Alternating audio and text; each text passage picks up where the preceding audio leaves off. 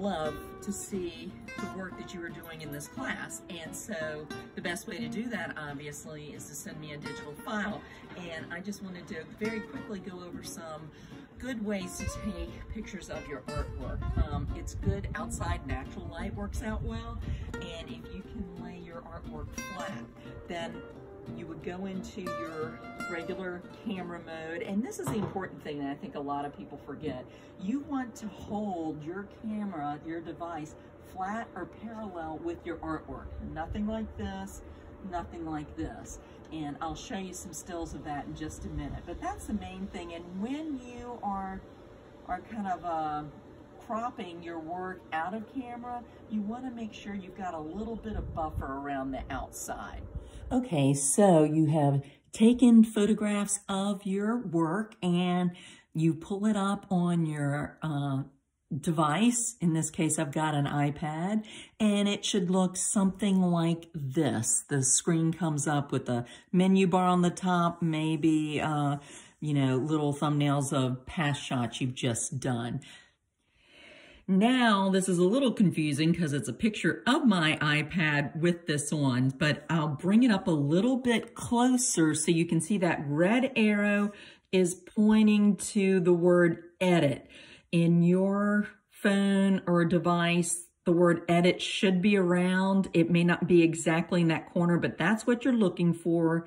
Go ahead and tap that.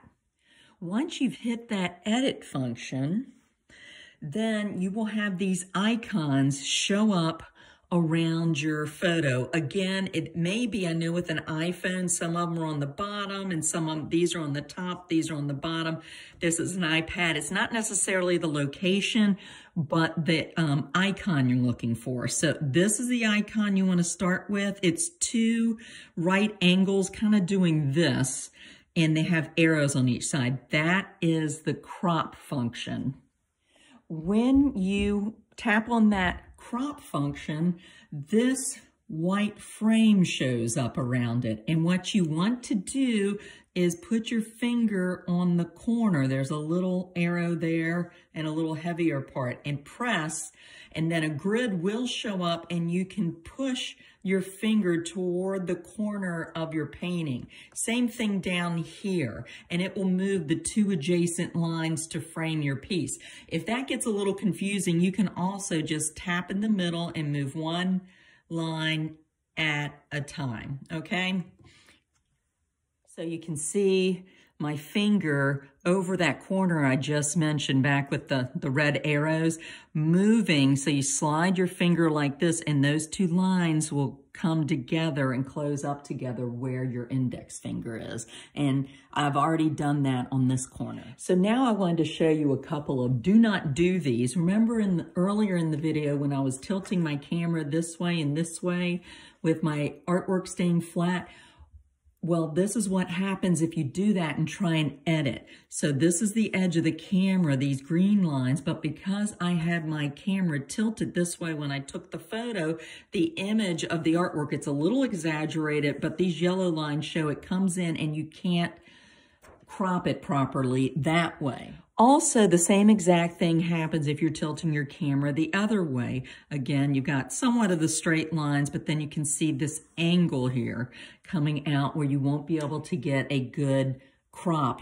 If you try to do it, you'll have to leave out a lot of the image on the wider angle, and you probably don't want to do that. So this is one that I wound up using, and the lines are basically parallel. The line of the digital iPad or whatever you're using, phone, is aligned with the edge of the image of the painting that you've taken. So you want that parallel kind of line to make it easier to crop. And also I'm showing you this so you can kind of look for that lining up as you're taking the picture.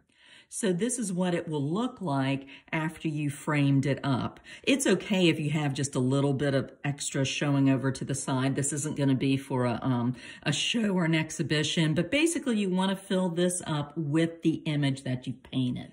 If you would like, here's a second thing you can do. So we finished with the framing tool over there. Now, if you'd like to get a truer, well, I don't know if it's a truer, but it's a way to pop up your color. You can hit this magic wand if you have a Mac product or an Apple product, and it may jump up the color just a bit.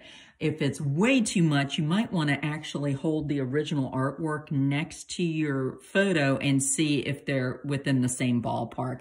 I'm not looking for a real precise color examination, but, you know, I want to make sure I'm getting something that looks like your picture.